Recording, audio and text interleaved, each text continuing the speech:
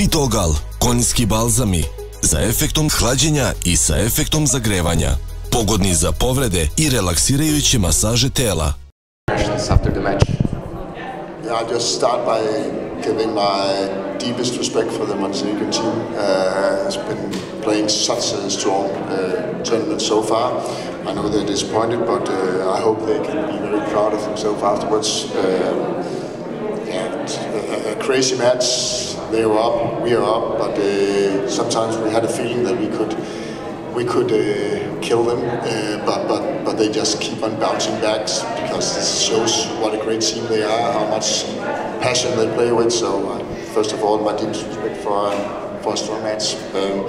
And then for the Danish team, I can hardly put words on how proud we are.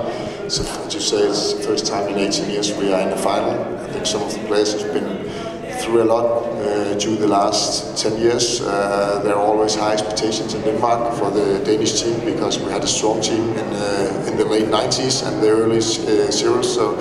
So this keep on following us. There's a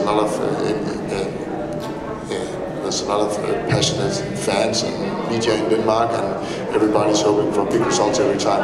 But this time, and the last two times we've been in the semi-final, we achieved the goals that everybody's setting for us, and therefore some of the players who've been here for a long time, my thoughts are to them, because they deserve it the most.